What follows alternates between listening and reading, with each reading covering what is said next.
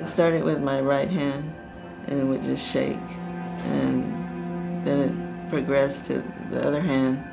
The doc said it was Parkinson's.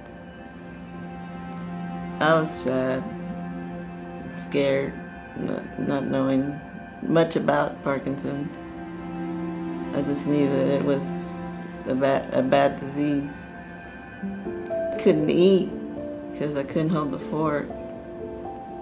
Holding cups, it would shake, and I'm not driving anymore right now. I lost my independence. This makes me feel useless. Essentially, with dystonia, Parkinson's disease, and essential tremor, there is a bad signal coming out of the brain. It's just misfiring. And essentially what you do is you kind of jam that bad signal so that the good signal can kind of go, and so you can have the normal movements. We predominantly use deep brain stimulation surgery. That's a surgery where a very fine electrode is implanted through a very sophisticated and targeted method to a very specific part of the brain. And that allows us to relieve the motor symptoms of Parkinson's disease, to relieve some of the disability associated with tremor and with dystonia, among other disorders.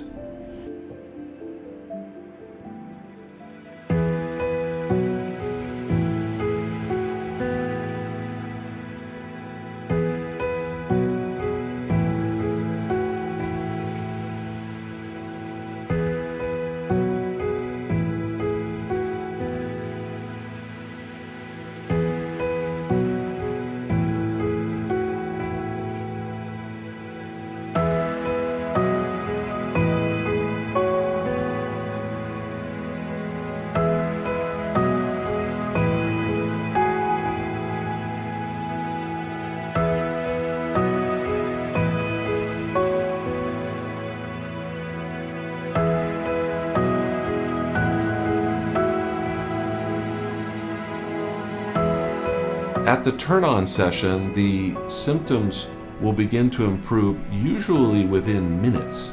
There will be some further improvement over the next 1 to 2 months as the device is fine-tuned using a non-invasive remote control technique to get the best possible result for their symptoms.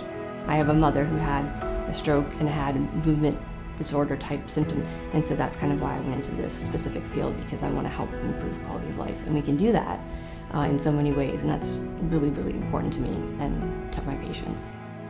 When you have that degree of gap from how you were doing to how you're doing after turn on, you're bound to do extremely well with DBS. So she's headed for a very good outcome.